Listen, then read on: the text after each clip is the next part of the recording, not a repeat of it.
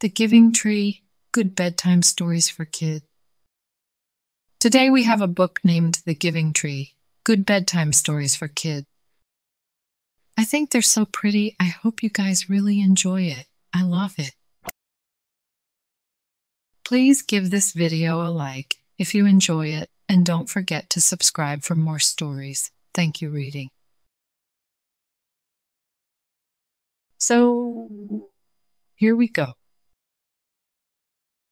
Once upon a time, in a peaceful forest, stood a tall and mighty tree. This tree wasn't just any tree. It was a giving tree, full of love and kindness. Its branches stretched high into the sky, providing shade for animals and a place for birds to build their nest. One day, a little boy came to the tree and sat beneath its shade. "I'm so tired," the boy sighed. "I wish I had something to sit on." The tree, hearing the boy's wish, gently lowered one of its branches, forming a perfect seat for him. The boy smiled and thanked the tree before falling asleep. Years went by, and the boy grew into a young man. He returned to the tree, and this time he looked sad. "I wish I had a house of my own," he murmured.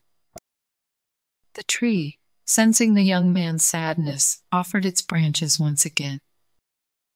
This time, it allowed the young man to build a house using its sturdy trunk and strong limbs.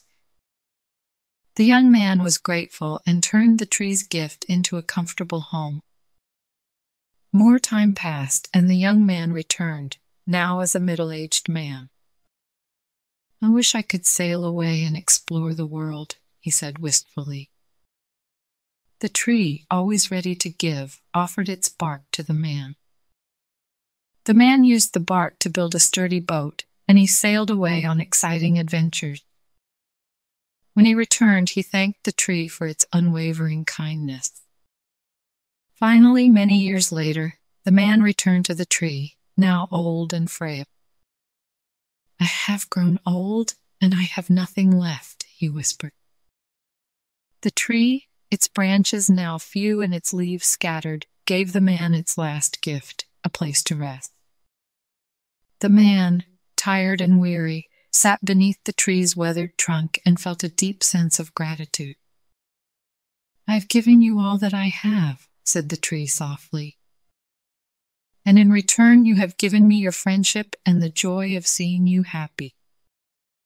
Tears welled up in the man's eyes as he realized the depth of the tree's love. "Thank you," he said, his voice filled with emotion.